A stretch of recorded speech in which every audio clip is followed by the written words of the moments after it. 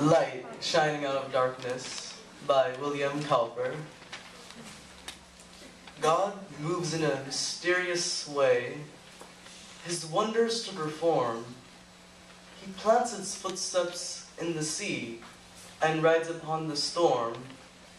Deep in unfathomable minds of never-failing skill, He treasures up His bright designs and works His sovereign will. Ye fearful saints, fresh courage take. The clouds ye so much dread are big with mercy and shall break in blessings on your head.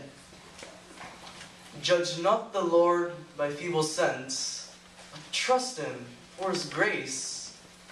Behind a frowning providence, He hides His smiling face. His purposes will ripen fast, unfolding every hour. The bud may have a bitter taste, but sweet will be the flower. Blind unbelief is sure to err, and scan His work in vain. God is His own interpreter, and He will make it plain. Thank you. On Virtue by Phyllis Wheatley. O thou, bright jewel in my aim, I strive to comprehend thee. Thine own words declare, wisdom is higher than a fool can reach. I cease to wonder, and no more attempt thine height to explore, or fathom that profound. But, O my soul, sink not into despair. Virtue is near thee, and with gentle hand, when now embrace thee, hovers o'er thine head. Fain with the heaven-born soul with her converse, then seek, then court her for her promised bliss.